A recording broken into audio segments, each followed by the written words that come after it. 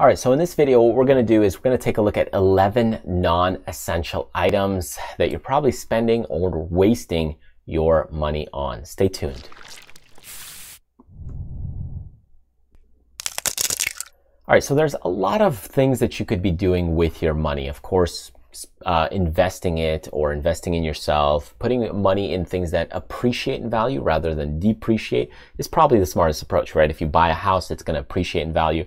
If I buy, let's say, a cell phone, it's going to depreciate, or I buy a car, it's going to depreciate over time. So appreciation things are usually where we want to put our money in. However, there are a lot of things out there that are non-essentials that people just spend money on, that just, hey, it's a blown financial account or blown money. And that's okay to do periodically, as long as you understand, hey, I'm splurging a little bit here and there to make my life comfortable. I enjoy it. I have the means and the capabilities. But you want to be careful you don't overspend.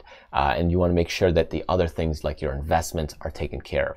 So in this segment, what we're going to do is we're going to take a look at some of these things of where people blow more money than usual, or the average kind of like non-essential items that people spend money on, and maybe some things that may open up your eyes to where you could cut back on some things. Now, a lot of this data that I have here is from USA Today and the Ladder, so I just want to give credit there. So let's start out with number one, and we're just going to kind of go in order of average monthly cost or spend for Americans. And that is, number one is restaurants. That is the average of $209.38. So you'll notice that a trend we have here is a lot of the foods and drinks are usually very costly and expensive. So if you're going out to restaurants in the evening time, you know, just going out to eat sometimes can cost you $50 to $100, depending on if you're just going one person or two people. So again, you know, just going to a general restaurant for me and my wife, sometimes we spend $100. So going out twice to eat, that could be $200. So at times that could be a $500, $800 month if you're going to that extreme. Again, everybody's a little different, the location's different, the restaurants are different. There might be times where you're spending $20, $30 at a restaurant, and then you'll be able to go out more often. But the point is on average, you're looking at a couple $100 of costs and expenses there.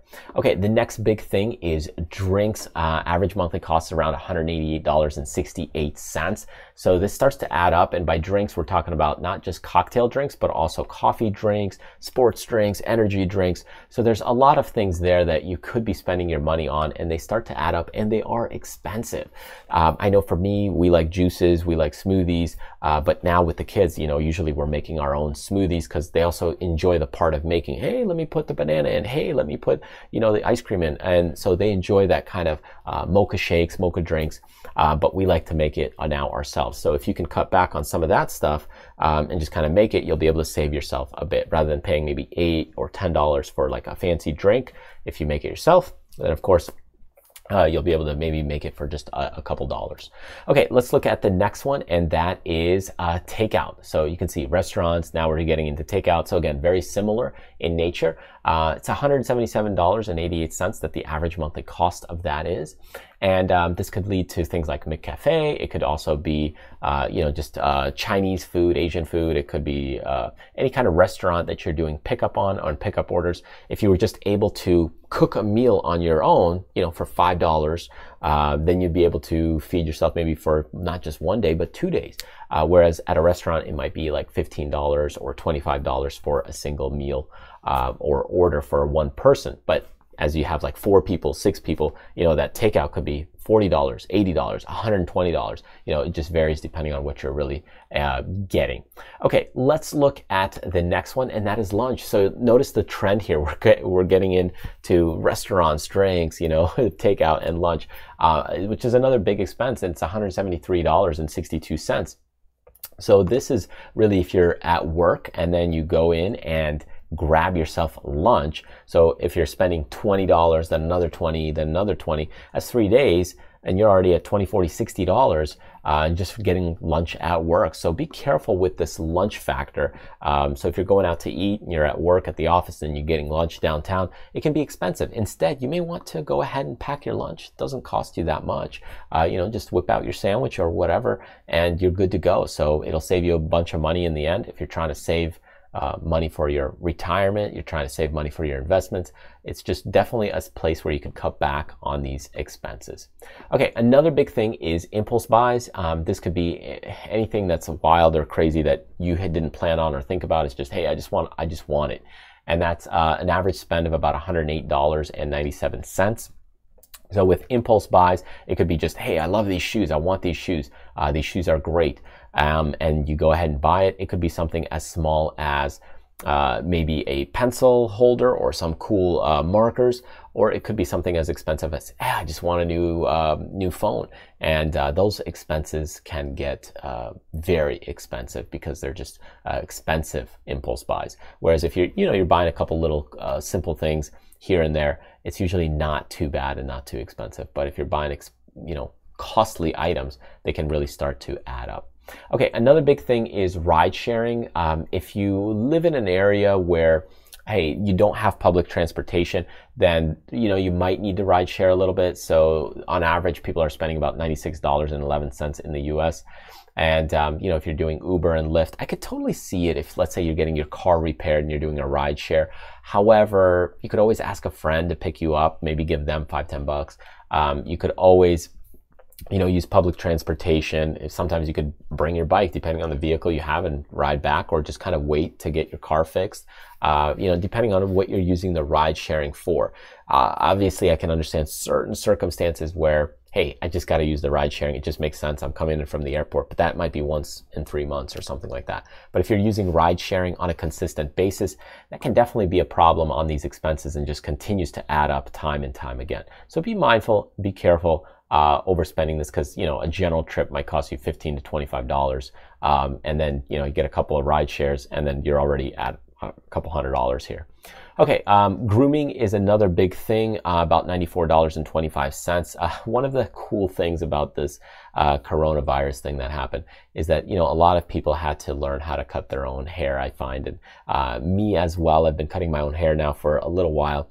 And, I actually enjoy the process of it because I get to really save time. So if you're looking at time saving things, you're able to go ahead and now cut your hair. So let's just say I'm looking to film like this week. I might hop in the shower and cut my hair right before, and then I'm just right in the shower right there. So I don't have to now drive anywhere. Really, it's just a time saver. That's really the big thing. I don't have to drive anywhere. My car doesn't get dirty on my way back, even though they kind of wash you. It's still not 100%. This way, cut my hair, clean up, hop in the shower, I'm good to go, and I'm done. Maybe there's a couple of hairs sticking out, but it's not a big deal after a couple of days. It all goes, blends together. So again, but grooming it's not just about hair. It's also about, your hands, your fingernails, just taking care of yourself, personal grooming. So that can start to add up and be costly. So just watch yourself and see if you can do some basic personal grooming, then by all means do it, because it'll save you a bit of money. All right, subscription boxes are another big thing. On average, people are spending about $93.96 per month on these. And I saw even, I believe, episodes on Shark Tank where there were subscription boxes for like socks. Like people subscribe to these things like they pay like $30 a month or $10 a month or $15 a month. It just starts to add up. And if you got like 5 or 7 of these subscription boxes, it could be a couple $100s by then. So this one, for example, is kind of like creams and so on. But if you have subscription boxes, that's a monthly expense that you're just constantly paying for, that you might not even be using the products full-fledged. Like, if you go to a store, you buy it, you use it. They're coming in, and let's just say you're getting new pairs of socks every month for like $10, and you're getting like funny socks. Well, after a while, you probably have enough stocks to last you a couple of years. So, but people don't cancel. They keep getting these socks. They keep getting these socks, and it just starts to add up. Kind of a wasteful, non-essential purchase. All right, let's look at another one, and that is cable. Average monthly cost is about $90.57. Something you want to be careful about. A lot of people are cutting the cord or cutting their cable. Nowadays, you have things like Netflix, Roku TV. So there's many things out there and services, Apple TV, streaming services, but sometimes adding those things in as well. By the time you get a few services, can actually add up to be the same cost as cable. So do be careful, but if you can cut the cord and just kind of stay away from that, you'll save a bunch of money. And not to mention a lot of time if you're not watching kind of TV. You'll be able to do things that are more productive in life. Okay, another big thing is online shopping. Average monthly monthly cost is around $84.11. I'm not saying you can't shop online. I'm just saying there's people that are shopping for non-essential items. They're just racking things up. And it's like, hey, I kind of need this, but I don't really need it. And you're buying a bunch of stuff and it shows up and you're just like, oh, okay, well, it's nice, but it's an easy form of buying things, impulse buys and that kind of thing that starts to add up. So just watch out for your online spending because it can start to add up very quickly. One big thing that people don't use is gym classes or gym memberships. So average monthly cost is around $72.53. So be careful with these things. You know, if you do use the gym, no problem. It's great. It's healthy. And, you know, obviously personal health is important. But don't waste your money if you're not going to the gym. So if you're paying for a membership, even if it's $60, $100 a month, if you're not going to it, eventually you may want to cut it. Obviously, you might be in a contract and that could be a real pain and problem. So definitely be careful signing those contracts. You could work out at home to save a bit of money and you know, do things like running, biking at the house or, you know, around your neighborhood to just build up that workout consistency. And once you have consistency, if you feel the gym is worthwhile, then by all means, go for it and join it because your health is also quite important. There are a few runner-ups as far as non-essential expenses that I want to share with you, and that is paid apps, which people spend about $23.24.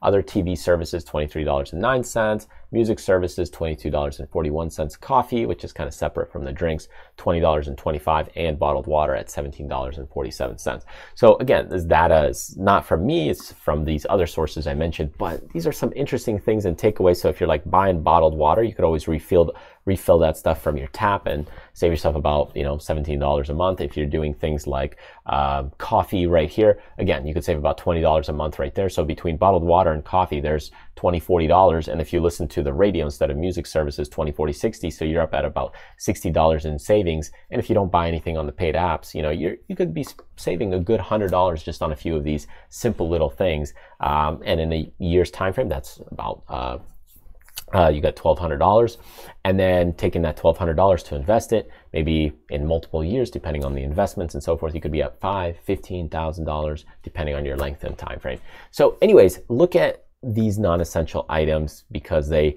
definitely can start to add up and dwindle and push down your bank account, as well as your future potential to invest and grow your personal financial nest egg.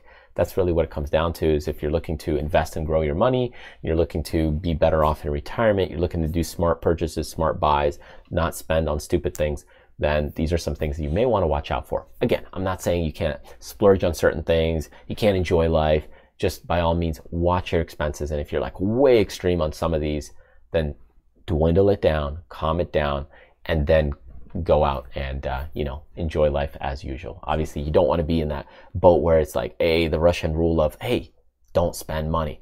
Enjoy life. Enjoy it. Make the most of it. But be careful that you're not overspending on crazy amounts of things where it's just blowing a hole in your back pocket. So anyways, thanks for joining me. Hope you enjoyed this video, and I'll see you in the next video.